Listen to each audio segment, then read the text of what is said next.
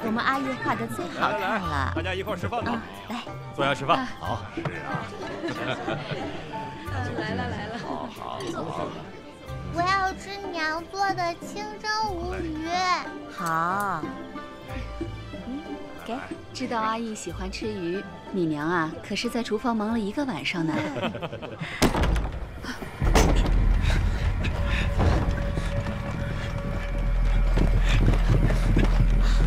哎，这是啥？干啥呀？这是出什么事了？皇上有旨，罪臣顾存续假借安胎之名，下药毒害高贵妃腹中皇嗣，其罪当诛。顾家所有人等打入死牢，等候发落。是。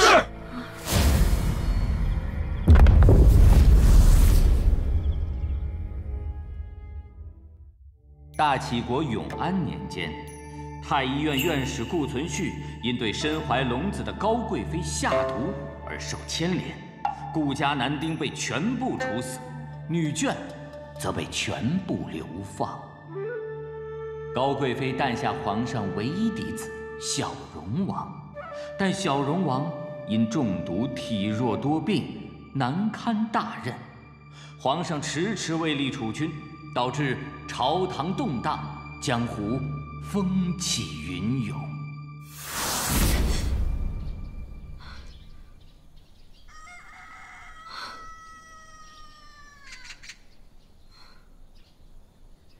成了！哎呦，天大的好事成了！哎呀，周月的事儿，谁说不是啊？虽说是冲喜，但你也占了大便宜了。那个周家呀，可是苏州府有名的高门大户。就那周小公子啊，那生的可比女儿家还俊美，诗书文墨，样样都是极好的。听说啊，之后还要进京呢。哎呀，不过唯一的遗憾就是病殃殃的。不过话说回来了，若是周公子病好了，你将来呀就是周少奶奶了，往后有享不尽的荣华富贵呀。行了，旁的废话少说，就说他们给多少钱？成亲前呀，先给100两定钱，事成了再给500两。赶紧去回话，就说这活我接了，万不可让别人抢了先，换成我的买卖。哎呀，什么买卖啊？这可是一辈子的大事。一辈子多长呢？我从来都是起了今朝。但好歹得收拾收拾吧，不然就你这个样子，那周夫人还以为我带了个乞丐上门呢，能带你才怪呢。这挺好的。哎，行，收拾收拾，打扮打扮。好。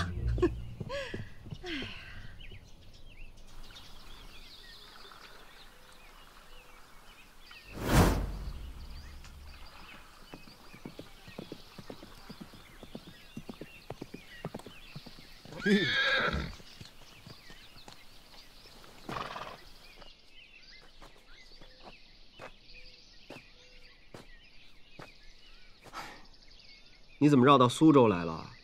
追了你一路。你追我做什么呀？还不是我爹，就你这么一个弟子，你执意进京，他担心你有去无回，非要我跟着来。这些年，雍州不太平，坐以待毙，不如主动出击。你进京，难道还真是因为皇上当年在宗室里遴选皇储的那一道圣旨啊？本王是太祖一脉，历代皇帝都是太宗一脉，除了手中的兵权，还有景王这个爵位之外，我最多就算是个远宗亲，所以皇上是绝对不会选我做皇储的。那既然如此，你称病不去便是了，何苦非得趟争储这滩浑水啊？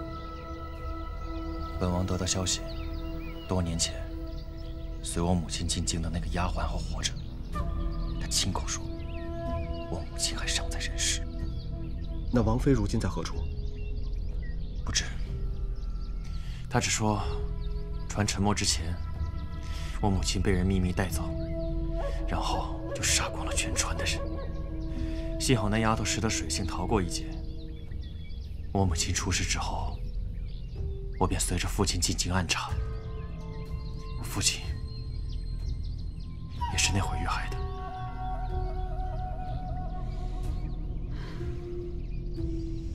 再之后，便是举国皆知的小荣王案。你是怀疑这些事与小荣王案有关？所以，即便是刀山火海，本王也得进京一趟。只是你为何又来了江南？当年我母亲是接到了周家的家书才进京的，我暗查多年，只可惜这周家被老太太管控的实在是厉害，唯有那庶出的三房与老太太离心离德。本王得到消息，明日周月大婚之后，便会进京捐官。捐官？这世家子弟捐官，一般都是外放。看来周月是想摆脱周老太太那只老虎。我是说您外祖母的控制。说的没错，的确是老狐狸。那周月不能留在京城，也无用啊。留不留在京城，他说了不算。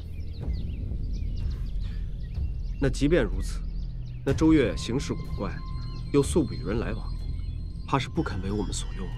我也没说过要找他呀。明日带上贺礼，让我们去会一会这位表弟小登科。走吧。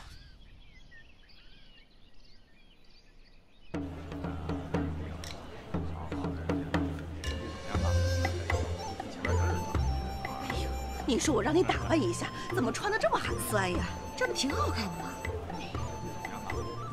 哎，我得嘱咐你两句啊，你一会儿见了周夫人啊，只要你不乱说话，这事儿就十拿九稳了。我跟你讲，这个府里啊，上上下下样样齐备，明日就能成婚。你放心吧，我掐指一算啊，我跟这周小公子是有500两的缘分，就算他今夜归西，我也绝对送佛送到西，我给他挂铃守丧。总之，绝对不能溅菜花水。哎呦，我的小姑奶奶呀，你待会儿啊，可千万别说漏了嘴啊！明白，话少，不粘人。嗯。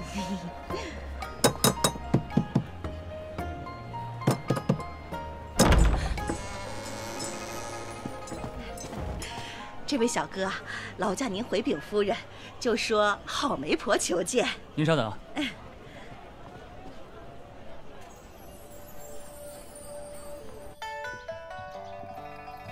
从未见过这么宽敞的宅子吧？一会儿见了夫人，好好表现，这以后可就是你的家了。您稍等。哎，是。我就说你穿的寒酸吧。这怎么了？我觉得挺好。阿瑞，随我进来吧。不要失礼，好好表现。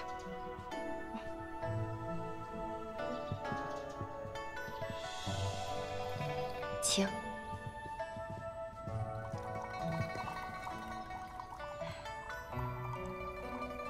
夫人，这就是沈瑜。叫人呢？啊，东夫人好。夫人莫怪，这丫头啊，自小流落，没见过世面。见夫人您气质雍容华贵，她难免紧张。这夫人眉眼下垂，耳朵薄软，雍容看不出，雍弱倒是有几分。不过也好，这样的婆母好拿捏。面目生的倒是白净。几岁了？家中还有何人？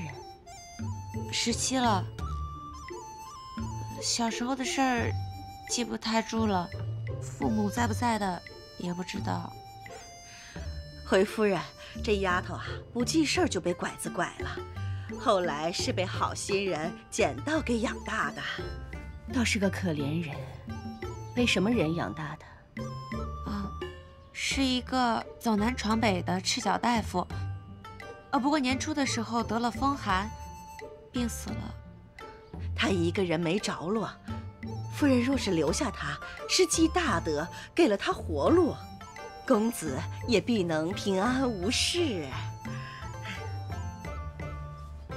申鱼是你的本名吗？是，我的愿望就是日日富贵，年年有余。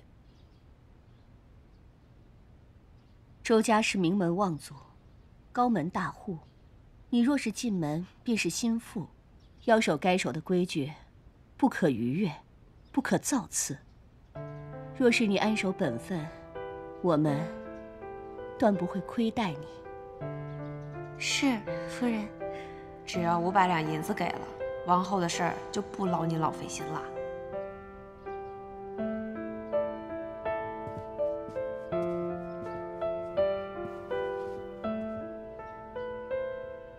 还能自己相看人，大约一时半会儿死不了。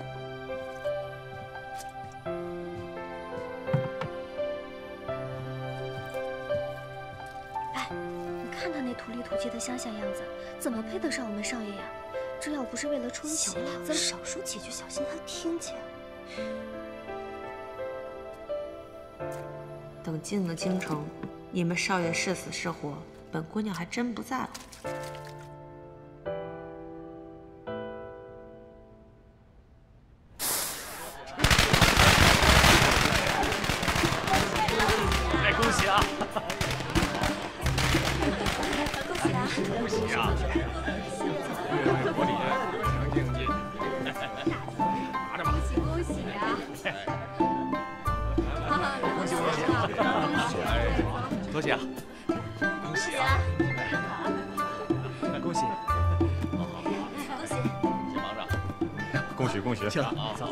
好歹是来选暗探的，咱们这么明目张胆的进去，不怕被人发现啊？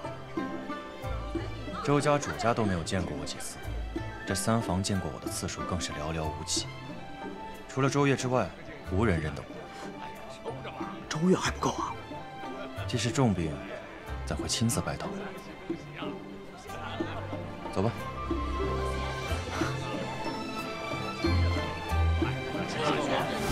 恭喜恭喜！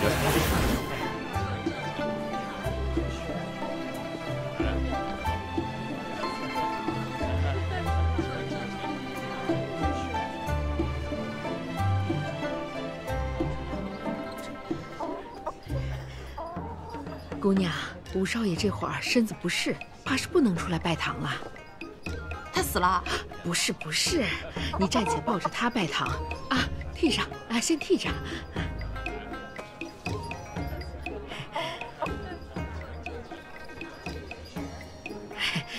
您就先拜上啊，他没死就行。这就是你要渗透进周家的人啊！我看他的眼睛都要钻进那金锁里边了。贪财而克之，是个聪明人。那咱赶紧走吧。哎，好好好，哎，走吧。那要贪财又不克制呢？好拿捏了。走吧。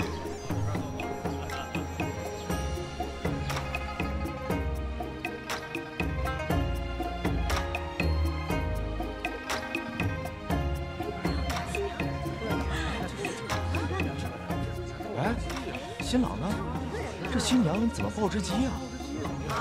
连拜堂都不出来，五少爷他是不行了。哎，那冲喜不是白冲了？行了，快拜吧。是，夫人。一拜天地，二拜高堂，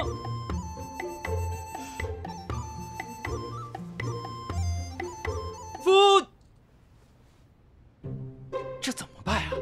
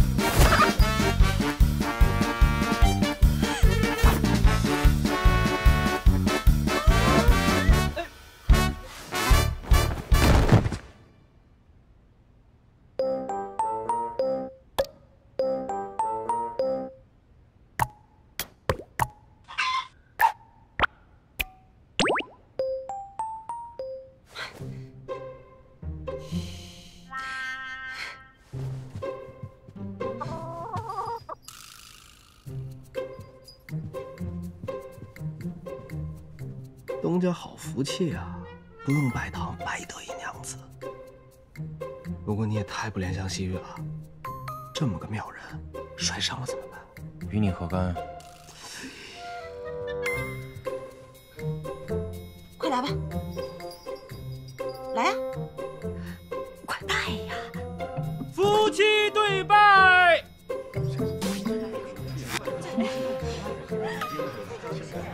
礼成。那现在是把他抱回新房，还是拿去厨房炖着吃啊？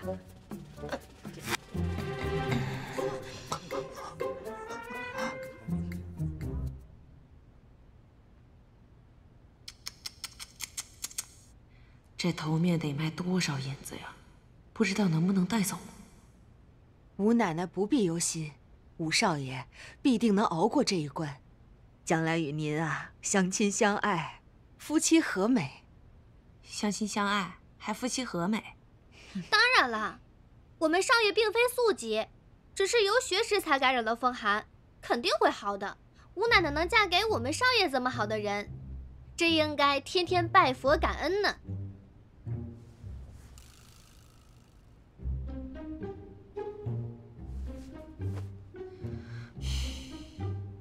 你叫什么名字？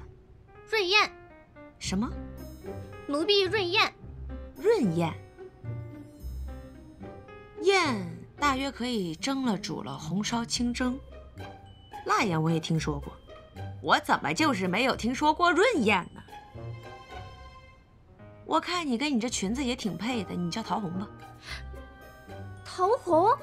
我这个名字可是少爷给我起的。怎么了？我不能改吗？能改能改，少奶奶改的，好名字啊！让你背后骂我土，怎么嫌这名字土啊？我吧，出身市井，土气得很。做我的侍女呢，我似主人行嘛。桃红，桃红，这名一听我就开心，开心的我想听曲儿。你会唱曲儿吗？你传夫人的话，吴少爷身子不适，还请吴奶奶移步到景园见上一面。又犯病了？那赶紧走吧，别一会儿来不及了。哦，走吧。啊！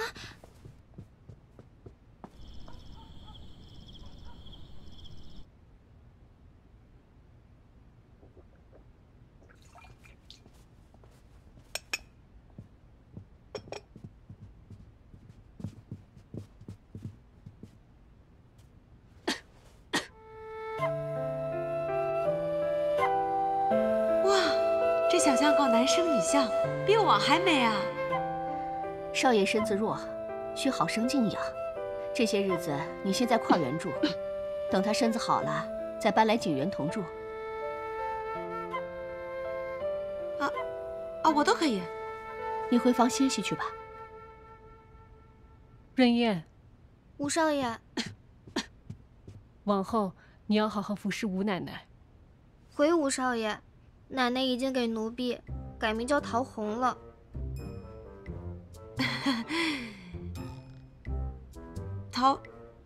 桃红柳绿嘛，春意盎然的，多添生机啊！阿月，你怎么了？你怎么了？啊！你别吓唬娘啊！小相公虽然面色惨白，但眼神明亮有神，不像是病入膏肓啊！让我来给他好好卖。就算这500两的附赠品，夫人，其实我通一些医术，要不然我替他把脉吧。不必了，你先搬去跨园歇息吧，不要在此打扰少爷养病。把脉也算打扰啊？你真不用我啊？你暂且先回去休息吧。不用算了。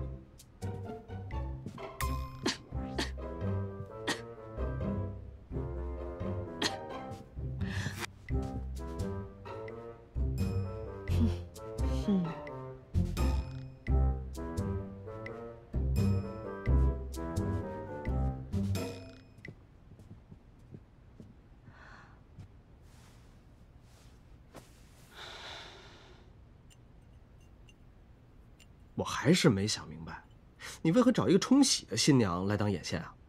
难道是因为她那日叫了你一声相公，让你这个万年铁树发芽了？于是呢，就假公济私，为情徇私。这不叫痴，这是蠢。你认为本王会做这蠢人吗？等你打脸的那一天。你大声点说。不是啊，我真的觉得，我怎么看他都觉得不靠谱。他应该是早就盯上了周家，这才能把握住冲喜的机会混进来。他并不简单。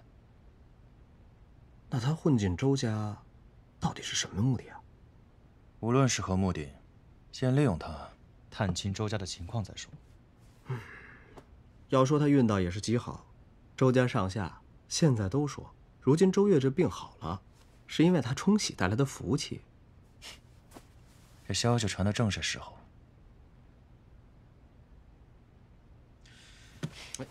这么晚了，你干嘛去啊？去看看这周月病是否真好了。还防我跟防贼似的，我倒要看看有什么蹊跷，别包藏祸心，回头连累到我。申瑜这丫头啊，真是一点规矩都不懂，贪钱也就罢了，还性子油滑，不好控制。当初要是找个胆小听话的便好了。性子油滑，才好跟京城那起子人周旋。贪钱嘛，只要给足了钱财便好。若是胆小听话，保不齐最后听了谁的话呢？这小相公倒是看得通透，只要给足了钱，委实是没有什么事情不能谈。多给些银子倒是无妨。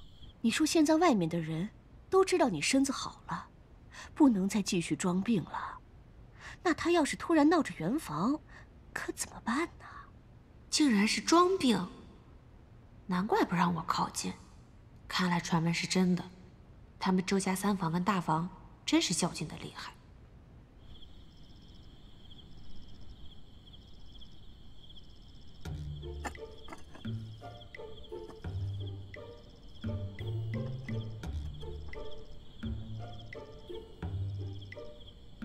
你谁啊？你怎么那么眼熟啊？贼呀！我跟你说啊，库房，从这儿下去，直走，左转。你快去吧。看什么呢？我看过相公呢。看自家相公需要爬到屋顶上来偷窥啊？哦哟，话说的真的难听，什么叫偷窥啊？我这叫……我叫什么用得着跟你显示吗？也赶紧去你的得了。如果我拒绝呢？不是，我说你这人怎么……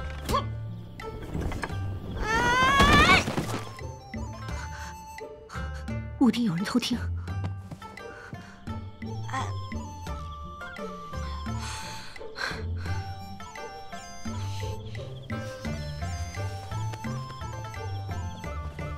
你沈瑜，你偷听我们说话？你究竟为何趴在房顶？糟了，要是被他们知道我听见周月装病之事，恐怕要被逐出周家。我要和离，我不过了。和离？为何突然要和离？为什么？这桩婚事我吃了亏，你们心里跟明镜似的，少给我装糊涂了，赶紧写和离书好走人。这究竟是何缘故？你是我周家明媒正娶的媳妇，不能说散就散。非要问是吧？那我可就说了啊，你们在屋里说的话，我全听见了。你有病，你做不了那档子事儿。那你娶我干什么呀？回来守活寡啊？你听到的就是这个呀？还有别的呢？没有，绝对没有。哎呀，没想到吧？这么大的事儿被我知道了。沈瑜啊，不管怎么说，关上门我们也是一家人，有什么话回房说可好啊？也是，这大月亮底下树朗朗的院子，说这些确实不合适。回房说就回房说。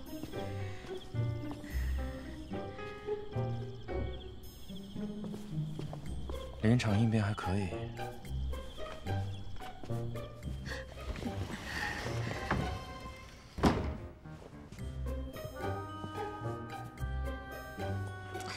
嗨，我是个实在人，只要你们给我钱，我立马走人，我一个字都不会说出去。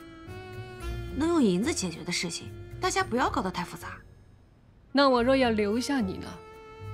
你留我干什么？你又不能……我明白，伤人颜面等于害人性命嘛。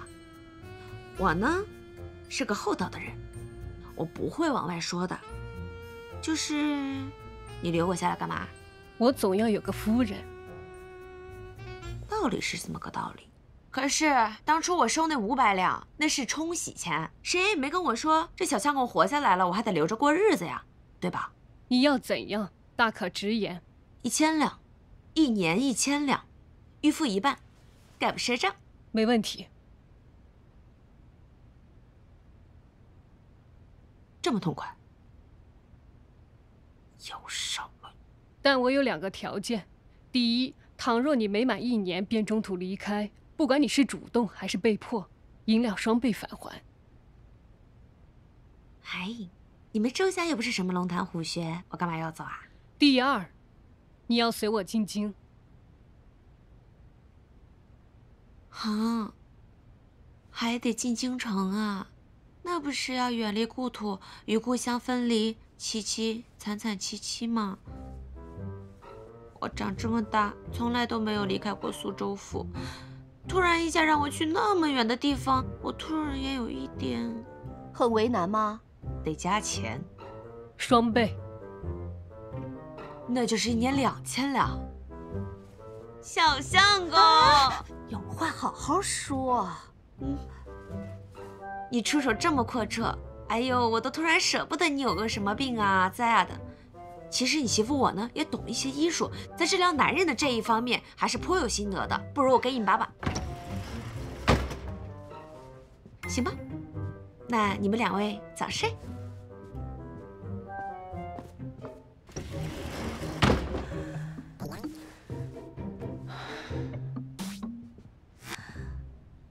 那个姑娘看起来是粗俗了些，但看样子倒是没什么坏心思。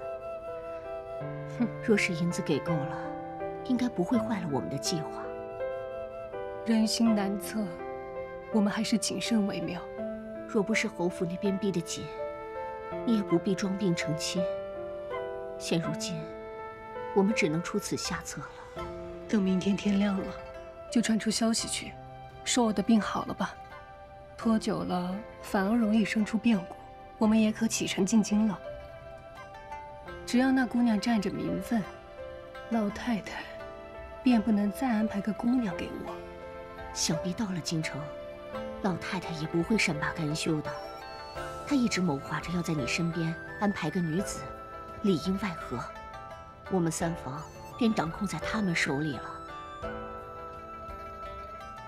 周家大房2房，看似是嫡出子嗣，实际上只是金玉其外。他们亏空多年，家业早就已经所剩无几，所以才会一直惦念着掌控我们。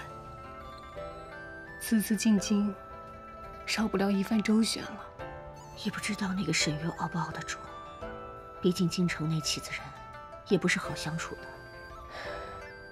我也担心这个，我的情况断不能让他们在我身边安插人。都是娘不好。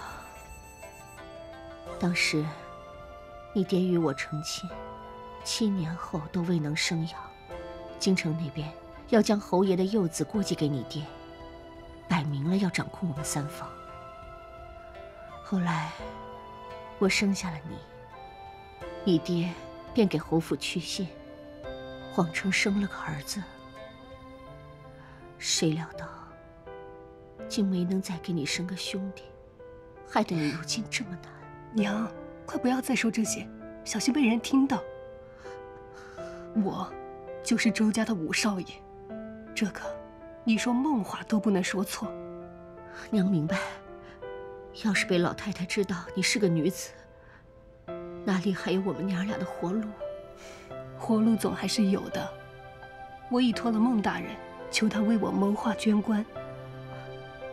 捐官？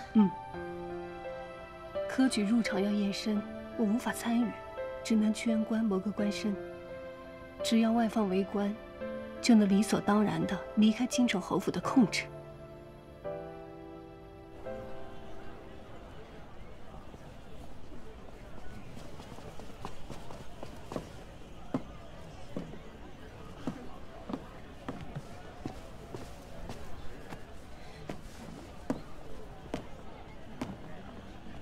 相公，少爷说了，你们坐后面那辆马车。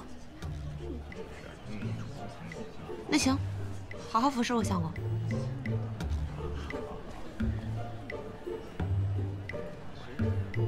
没事，不用扶我。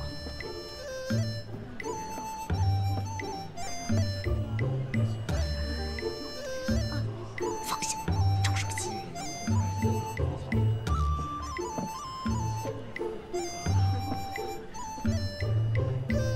没事。咱们这位五少奶奶呀，可真好伺候。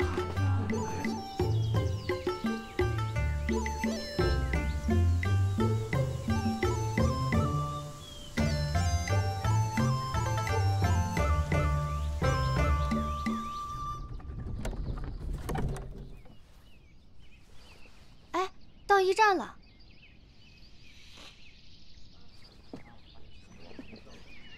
娘，你慢点。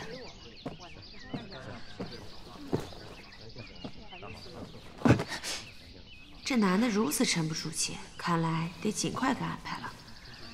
客官，一边请。来，你去那边看看。姑母，里面请。阿鱼，看什么呢？我看你啊，相公。相公，我在看你呢。隔老远看，你这身姿啊，简直是绝世无双。什么潘安啊、宋玉啊，都甩他们几条街。魏晋那些飞升的仙人啊，再仙也仙不过你去了。相公，没话找话。相公，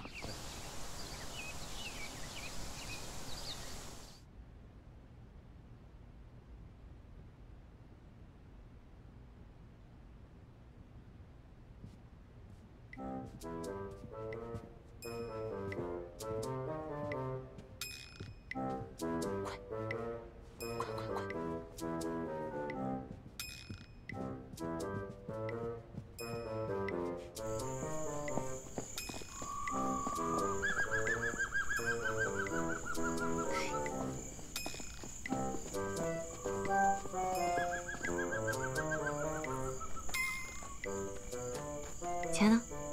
带走了吗？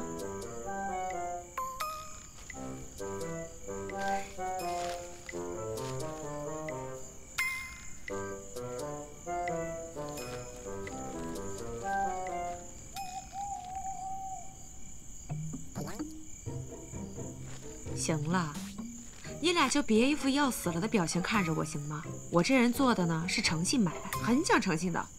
只要你的钱给足了，我保证让你们这对野鸳鸯双宿双飞，而且还是名正言顺的。这买卖，你们做的也不亏。那你到底有什么办法？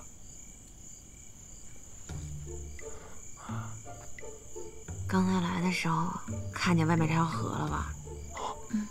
姑母，一会儿你到河边扎个猛子，扑通往里面一跳，然后你这姘头也到河边，他叫刘雀。行，刘雀呢也到河边扎个猛子往里面一跳，然后我呢就假装路人，我在旁边煽风点火，动静就大了起来。然后我说你呀，你被你这个刘雀给救上来了。这摸也摸了，抱也抱了，怎么办呢？守什么节呀？只能嫁给他了，对吧？怎么样，这计谋不错吧？这太让我嫂子为难了。反正你们两个自己商量，过了今天晚上，我是没别的办法了。可如果不试试，进了京城就再也没有机会了。可他多难做呀，嫂子怎么办呢？可是，要不然咱就试试。我也不会游泳啊。我说你们还要商量多长时间呀？我说你们再磨叽一会儿啊。我看这天都得。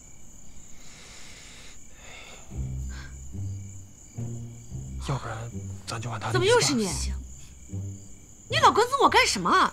公然教唆良家妇人与人私奔，还以此谋利，你胆子不小啊！你们两个不用害怕，没关系，咱们买卖。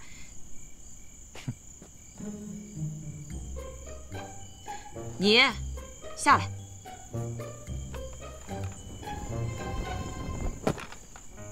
我下来了。不是，我跟你无冤无仇，你老坏我买卖，欺负我一个弱女子不合适吧？你是弱女子？当然了，我简直弱的不能再弱。暗器，卑劣手段。商人还管什么手段呀？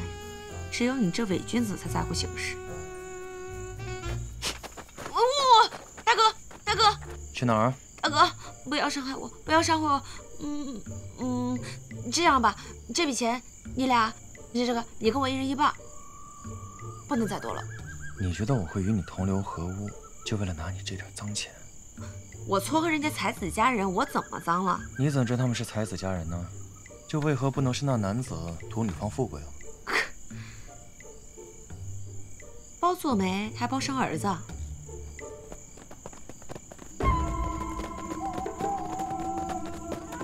人是他自己看上的，真心假意关我什么事儿啊？我顺手赚钱罢了。赚钱？你嫁给周越，你还差钱呢？你懂什么？钱当然是自己赚，花的才舒服。松手！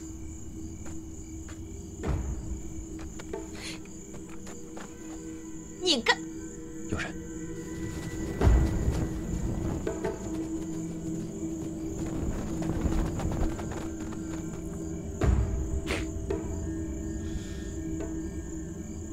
恶心！这些人都是来找你的？那是来劫财的？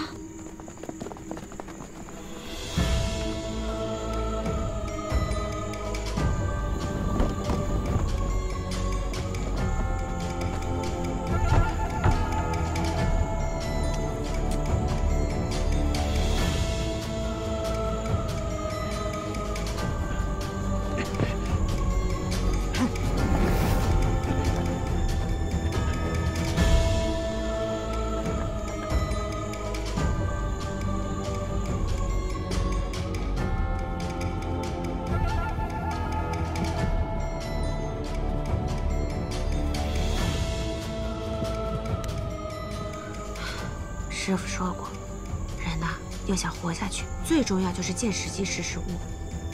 明显就是月黑风高夜，一线血光，还是得躲起来。这周家的主子要是都死了，那我不就是树倒猢狲散了吗？家当还都在里头，这以后怎么混呀？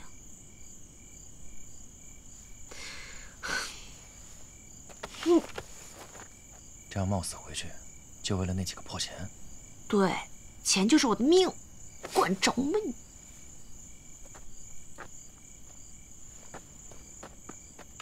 我倒要看看你有什么本事。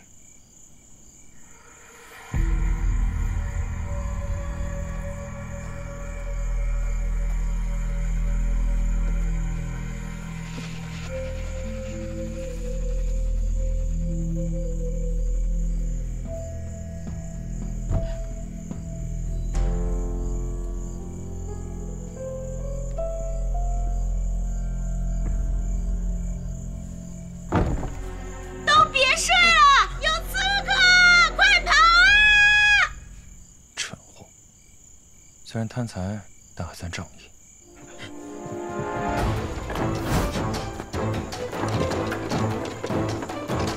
起来，赶紧跑！有刺客！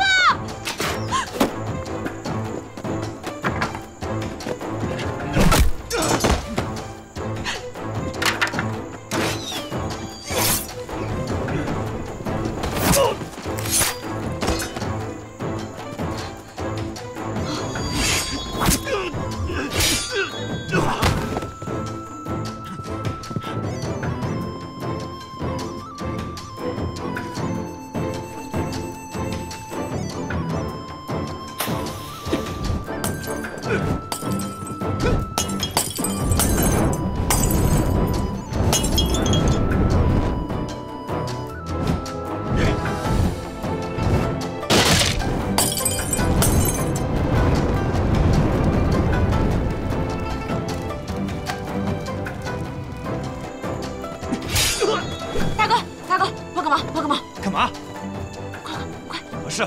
快！真麻烦。